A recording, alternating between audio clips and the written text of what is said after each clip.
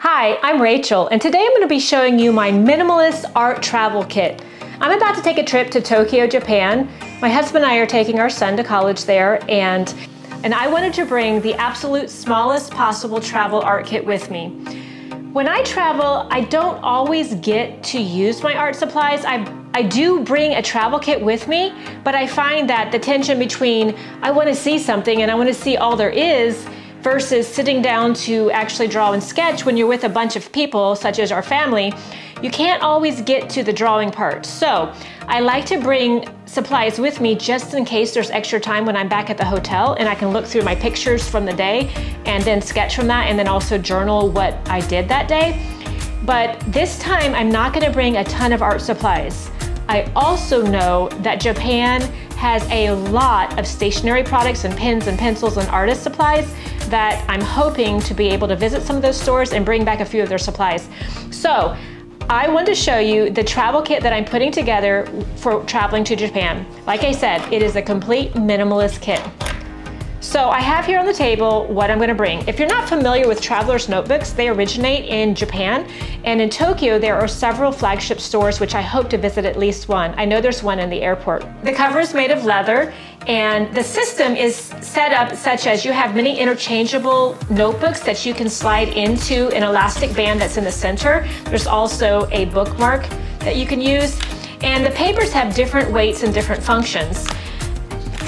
For example, there is a dot grid, there is a graph paper grid. I have here cream paper, which is my favorite. There's also a sketch paper notebook, which is for wet media, such as watercolor. You can also slide in a zipper pouch that you can tuck away your souvenir tickets or stickers or washi tape that you're bringing with you. So I'm setting this journal up with a cream paper for writing and journaling in, as well as sketching, and the sketch paper pad. I was going to add this dot grid, but I decided not to because like I said, I want this to be minimalist and I don't want any extra thickness or weight in my suitcase. So I think this is good to go right here. And I want to show you the larger size. I also have a large traveler size notebook, and I have been keeping my travel journals in here, but I don't want to bring something this big with me.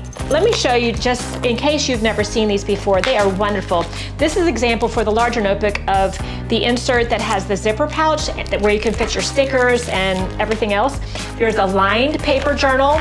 There is a 6-month calendar that you can set up. It's not labeled, so you label it for whenever you're starting something. This is it unwrapped. There's also the 2-month diary journal. There is a dot grid for the larger journal as well. It comes in, all the journals come in a cloth pouch, which is nice to keep it from scratching. You can also buy craft paper inserts, as well as, I believe if you're there locally at the shops, you can buy it in a turquoise color and a salmon color. There's also the cream paper, which is my favorite, and this is the white line paper. These notebooks are very versatile, and I think it's really fun to set up it exactly how you like to use it. So getting back to, put these off the table. So getting back to my travel art kit, I have my notebook selected, and the next thing I need is something to write with. I like to draw in pencil first, and so I have a pencil and a Pentel eraser. My mechanical pencil is something that I've used for years. This is a 0.7 millimeter, and I like the fine line Pigma Micron pens. This one's a 0.5, which is my favorite thickness. And I've selected one Copic marker color. I've selected this bright yellow because number 1, I love bright yellow. Number 2, it reminds me of summer. And number 3, I'm also packing my bright yellow backpack to bring. The next thing I need is color.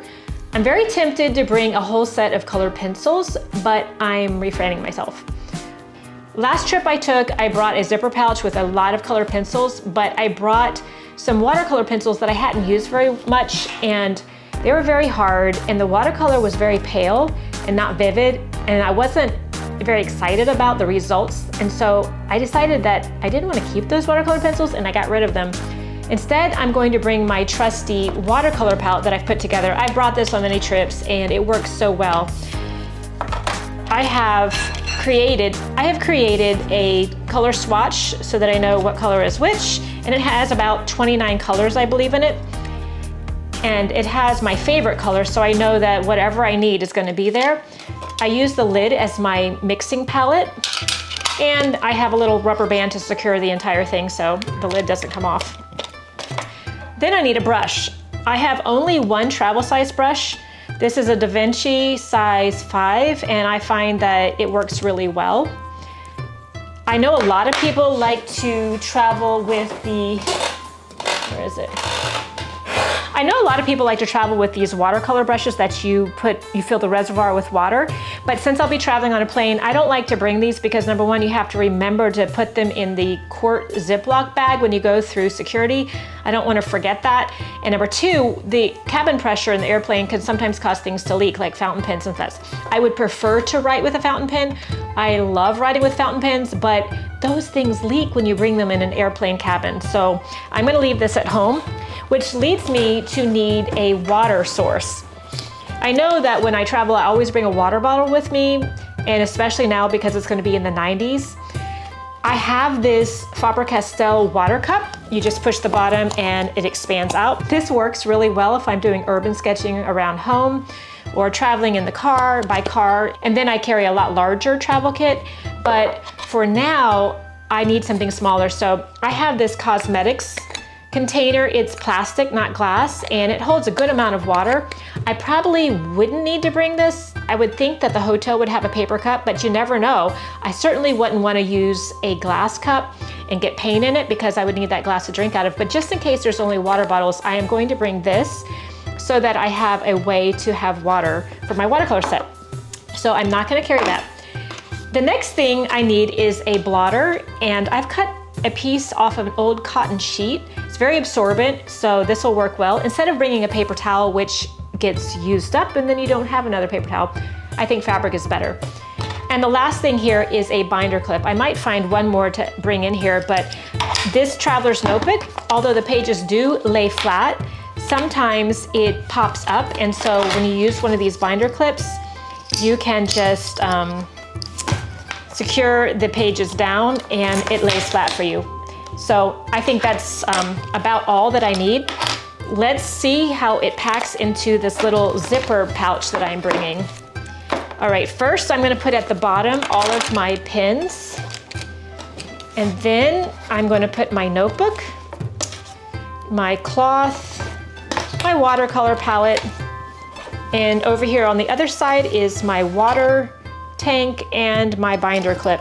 And you can see there's plenty of space left in here if I wanted to add more. I'm sure I'll be shopping at the stationery stores in Tokyo and I can add a few more pins to this.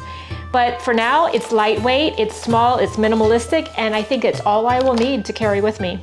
And now, I want to tell you something that really surprised me. As I was researching to go on this trip to Japan, I was so surprised to find out how many art products that I currently use and love come from Japan. Let's go over to my journaling desk and I'll show you a few. While planning my trip, I found somebody who had posted a photo of all of their art supplies that they had hauled from the stores in Tokyo. And they mentioned a couple of things here. Copic markers come from Japan. Did you know that? I love these markers, they're amazing. Okay, jelly roll pens, Sakura jelly roll pens come from Japan.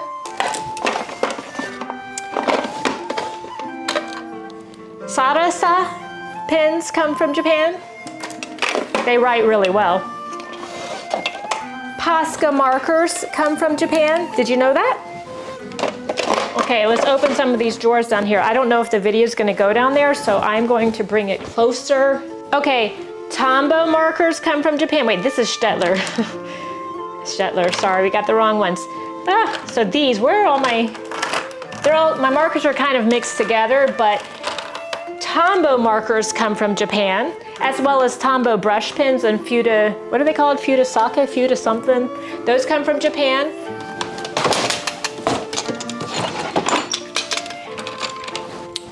Some of my favorite fountain pens are from Pilot, the brand Pilot. These Pilot Metropolitans are made in Japan, as well as my very favorite fountain pen, which is over there. These all come from Japan. Sailor ink comes from Japan. I do not have one in this drawer, but that's also a very good ink. Let's go back over here to my desk and I'll show you a few other things. Okay, I've brought out a few more things that come from Japan. This is the Pilot fountain pen that is my absolute favorite that I told you about. It has a flexible nib. This comes from Japan. Seiko watches come from Japan. My 2 Sony cameras come from Japan.